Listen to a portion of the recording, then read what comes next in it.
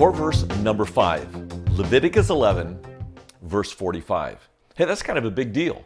We're now in the second book of the Bible, Leviticus 11, verse 45. It's two simple sentences. The first sentence is this: for I am the Lord. We're doing a lot of pointing, right? For I am the Lord who brought you up out of Egypt to be your God. So Lord God, Lord God. What did he do?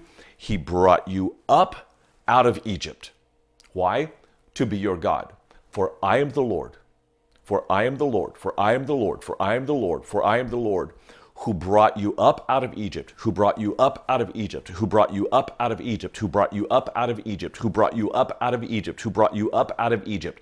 Say it until you can't hear it or think it in any other way. Who brought you up out of Egypt. For I am the Lord who brought you up out of Egypt to be your God.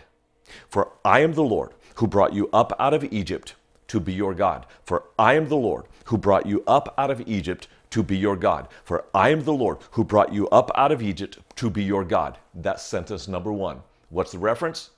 Leviticus 11:45. Leviticus 11:45. For I am the Lord who brought you up out of Egypt to be your God. Now, why is he telling you this? Here's sentence number 2.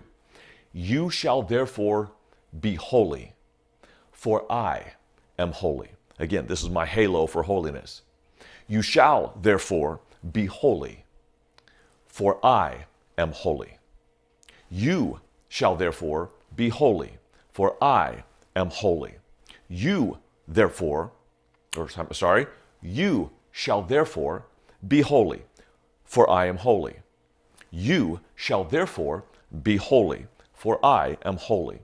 You shall therefore be holy, for I am holy. You shall therefore be holy, for I am holy. Got it?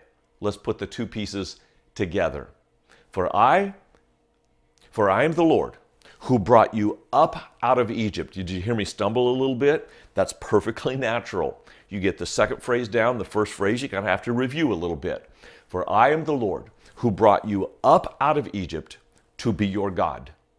You shall therefore be holy, for I am holy. Leviticus 11, verse 45. Let's do it again. Leviticus 11, verse 45.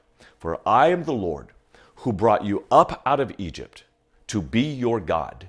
You shall therefore be holy, for I am holy. Leviticus 11, verse 45.